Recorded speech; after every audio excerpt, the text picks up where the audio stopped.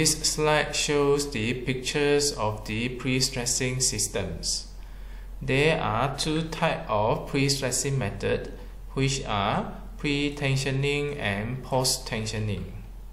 The pre-stressing operations require an appropriate tensioning bed for the precast element, bulkhead at both ends to anchor the individual strands, and formwork for precast concrete element. The picture here shows a typical pre-tensioning bed, which is often carried out in the factory environment with the advantages of quality control and mass production. The pre-tensioning of the strand can be achieved by stressing the multiple strands or wires simultaneously, or by stressing each strand or wire individually. The figure here shows the multi-strand pre-tensioning, and this shows the single-strand pre-tensioning.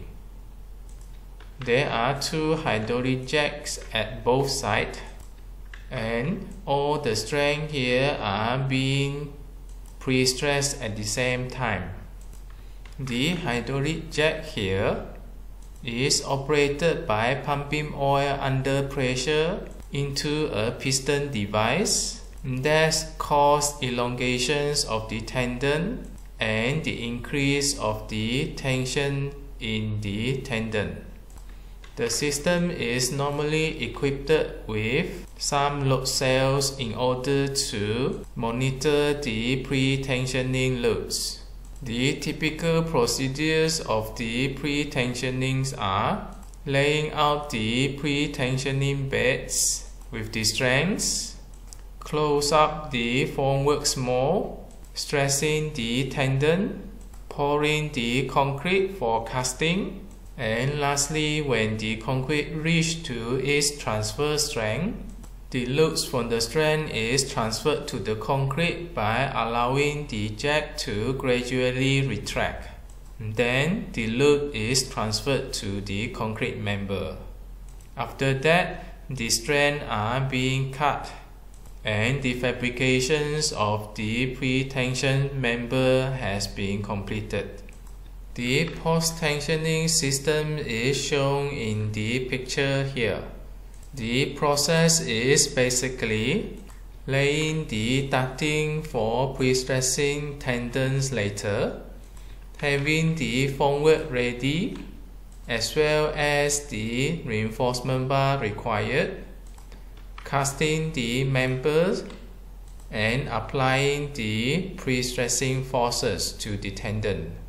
The post-tensioning method will require the corrugated metal duct or plastic duct.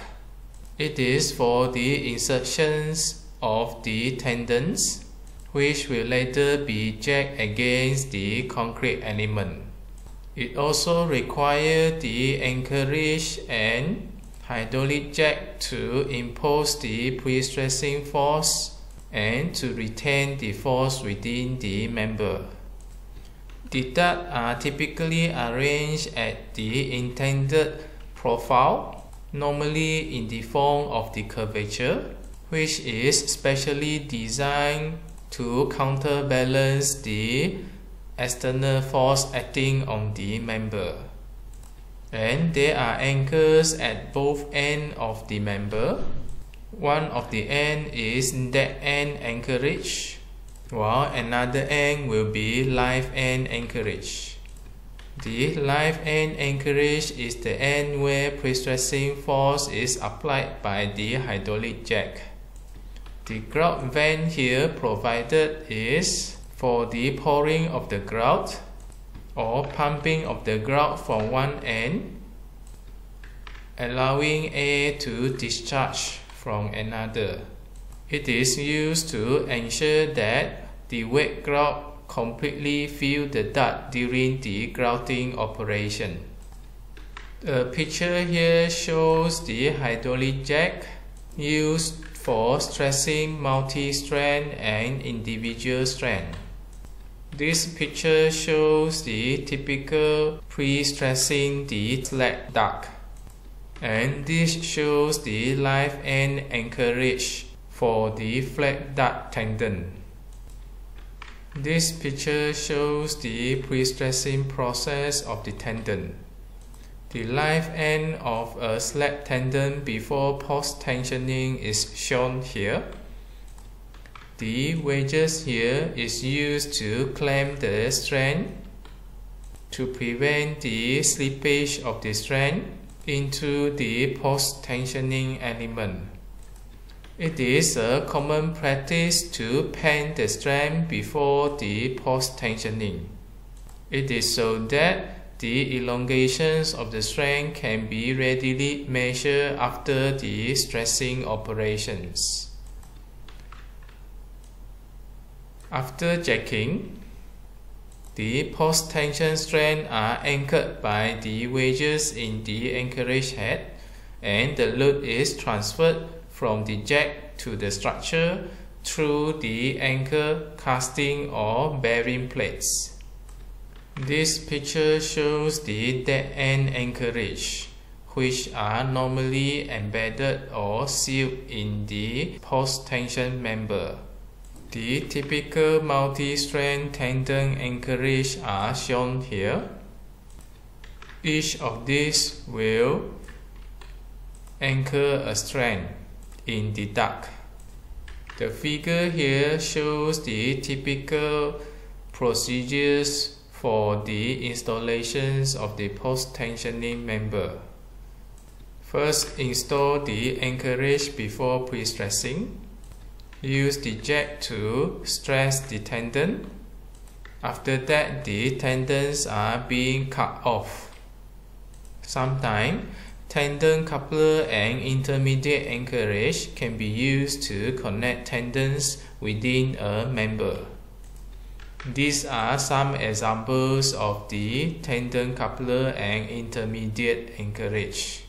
It is basically designed to connect two tendons together. The picture here shows the grout vent and the caps.